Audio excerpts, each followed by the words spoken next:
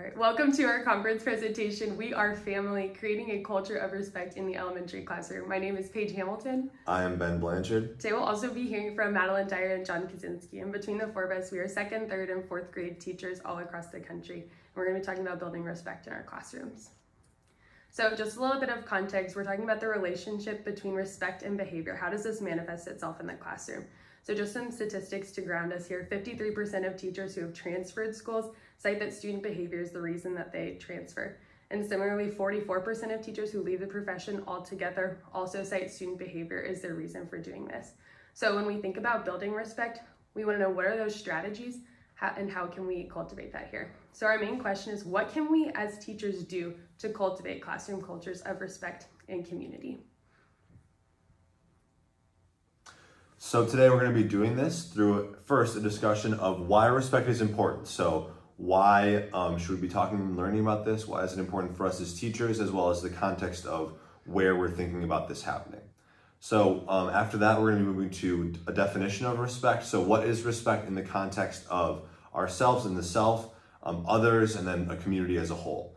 And then we'll move to talking about the implications of these findings for ourselves as elementary and middle school educators. And then lastly, we'll be talking about some really important takeaways with strategies that we can actually take and use in our classrooms moving forward. So by the end of our presentation today, we hope that you will all be able to define the 3 domains of respect and apply strategies of cultivating respect in our classrooms moving forward. So why respect? So we'll be thinking about what the purpose is for why we need respect so much in our classroom, as well as the developmental context of our students at the elementary and middle school level. So one thing that's really important to understand fundamentally about respect is that we want our students to be intrinsically motivated to respect themselves, respect others, and respect their community as a whole. We also need to remember that our students do not exist in a vacuum. They need to learn and develop their identity and respect in multiple contexts and environments. So school is one of these contexts, but we need to make sure that we're aware of cultivating respect through all the different contexts that our students experience life. We also want to remember that our students are going to have long-term effects from whether our classroom has a culture of respect or not. So studies show that with in respectful classrooms, with positive student-to-student interactions, as well as positive teacher-to-student interactions, those students have a much higher likelihood of being resilient and learning more in school and having better long-term outcomes. Conversely, in classrooms without respect, especially when aggressiveness or hostility are present, research shows that those students very often develop senses of hostility and aggression in themselves, and that those have very negative long-term effects because that aggression and hostility that they learn in a negative or hostile classroom will stick with them as they move forward throughout their lives. Okay, so we are going to talk about the 3 domains of respect. So defining respect in terms of self, in terms of others, and in terms of community. So first, we're going to look at self-respect in the classroom. Before we look at the classroom as a whole, it's important to look at the individual needs of the students. So students need to internalize respect of themselves in order to contribute to the larger community.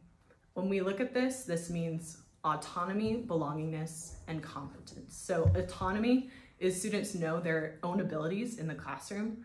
Belonging, students feel as though they have a part in their space, and competence, students feel able to achieve and work. In terms of development, we're also looking at identity and brain development. So teachers need to be really intentional with practices such as metacognition, having students think about the way they think in the classroom. Self-assessment, students should be able to assess their own development in the classroom. Self-regulation in terms of emotional and social learning, this is a really big thing that teachers need to focus on.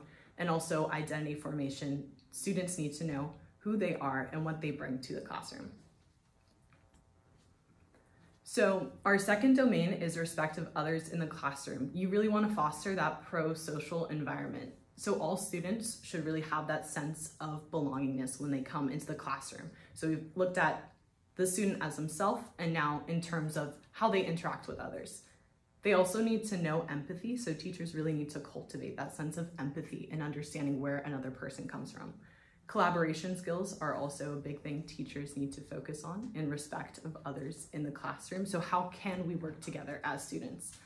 And finally, building relationships as protective factors. So students are able to actually interact in a way that creates a safe space for everyone involved.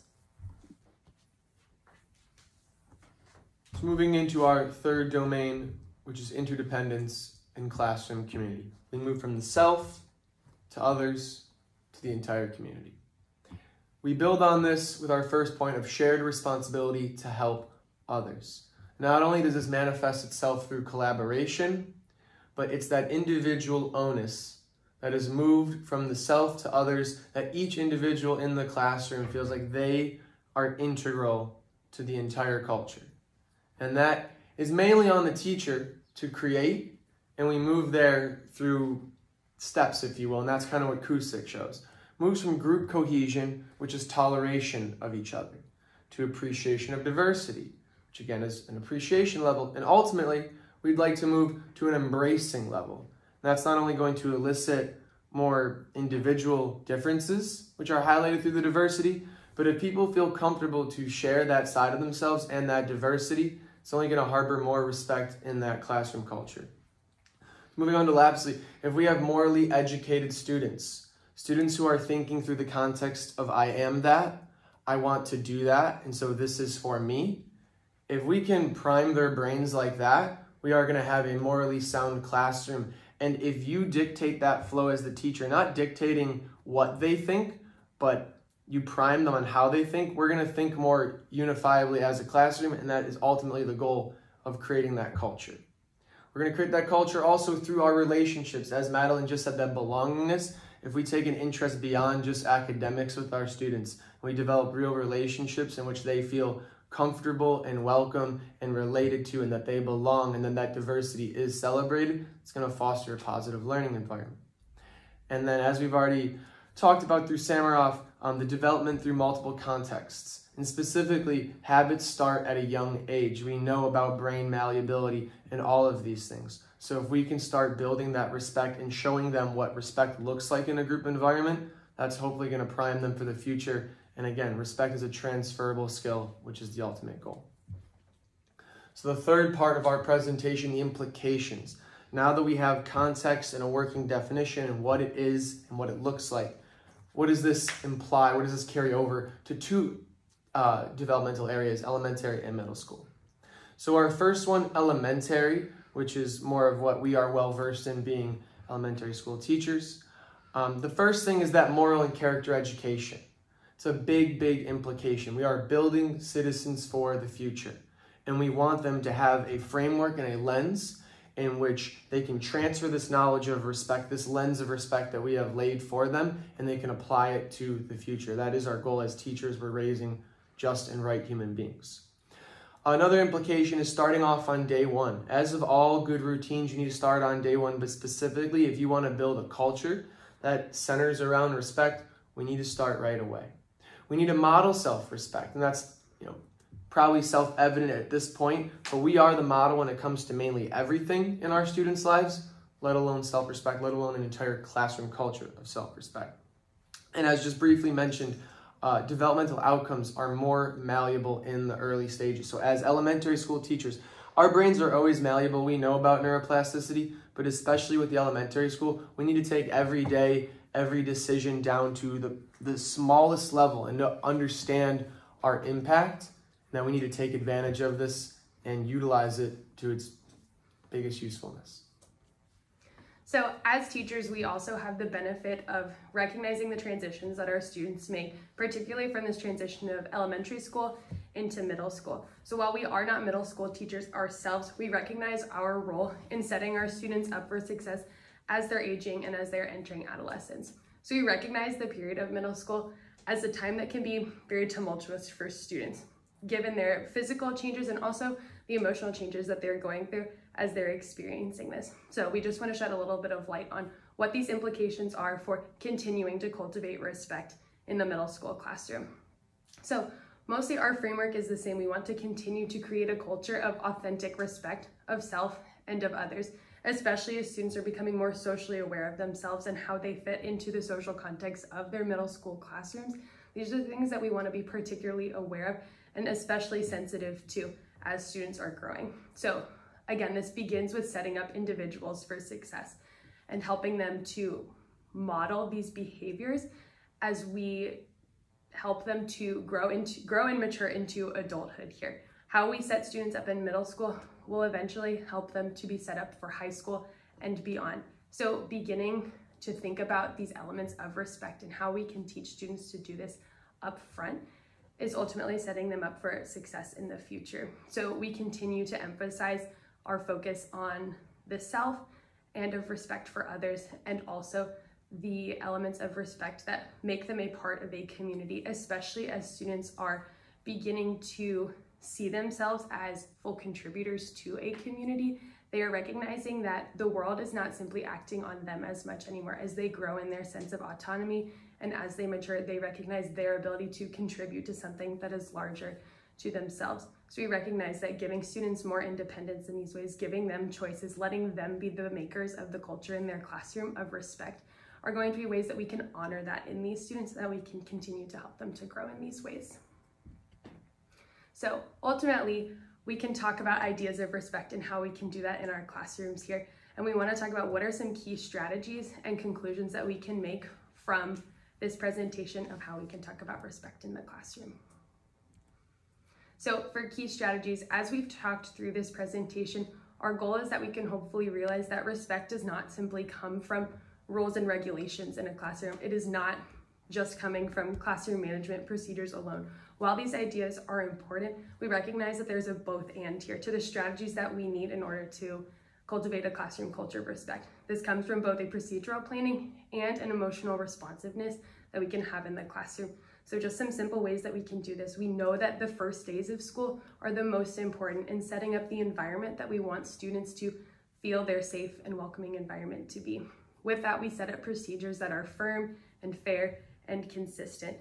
And these are ways that we can continue to establish routines for our students and also contribute to the social norms of respect that we make in the classroom. With that, we continue to remind students that it's not only the first days of school that we talk about respect, that we're presenting this to them in multiple ways, and that they can expect to see these throughout the year, because again, we are establishing this as a moral character development of this is who we are, not simply something that we do. In addition, we can talk about meaningful reinforcement and meaningful reinforcement schedules. How can we continue to encourage students that this is not something that should only be extrinsically motivated, but that this is something that they are internalizing here? Once again, as we think about how we discipline students, we want our ideas of discipline to be rooted in social and emotional learning, because we know that our students are emotional beings and that they are continuing to develop in these ways as well. With that, we move into the emotional responsiveness. What is the role of the teacher in being emotionally responsive to their students? These are things like opening up conversations. In the elementary classroom, we talk about a morning meeting or simply a time of community where we have opportunities for conversations of students to share ideas, share what's on their heart, but also that's a chance for students to get to know each other. As students learn more about each other, that's how we build empathy. This is how we build relationships. And that ultimately is what leads to a culture of respect. In addition, teachers can listen to student feedback and actually implement it. As we are honoring students' autonomy and their competence, the teachers have the role of being able to listen to their students and to actually listen to what they're saying and to implement their own ideas so that they can see that their ideas are honored in that way. With our conversations, we can talk about that further identity development and the importance of diversity and the acceptance and celebration of diversity in our classrooms, which is absolutely crucial as students are, again, seeing themselves and how they fit into the world around them and how they are also contributors to that environment. We can continue to talk about communication that goes between teachers communicating with students and also building relationships with families as well. How can we as teachers get to know our families and know our students and their lives better? Finally, we talk about the idea of teachers modeling self-respect. If we're teaching our students that self-respect is an important element of respect in the classroom, teachers also need to model this sense of efficacy within themselves. So our confidence that we bring into the classroom of how we can build respect, students feed off of that they feed off of this energy, and they also are able to return respect in the classroom as we model it as well. And pulling from all of those key strategies, our conclusions with our research on respect in the classroom is mainly that classroom needs to be a community. There's a shared responsibility and sense of belongingness from teachers and from students, and they know where they fit in this classroom dynamic. Also, as Catholic educators, we hear this a lot, but really focusing on education of the whole person. So our research found that in terms of the whole person, it's important to pay attention to the emotional, cognitive, and cultural identities of our students and all of the things they bring with them into the classroom. For teachers, it's not enough to just have the relationship, you also need strategies. So having strategies and relationships, putting those procedures in place, and also creating a space where students feel comfortable to talk and be themselves and have that sense of belonging. That's education of a whole person. Overall, the goal is to foster a positive sense of self so you can collaborate in classroom and beyond. So beyond the four walls of the classroom, what does respect look like? And in Catholic education, that looks like human flourishing. So coming together to learn in a community. And then here are our references for our research. Thank you so much for watching. We look forward to being in discussion with you soon. Thank you.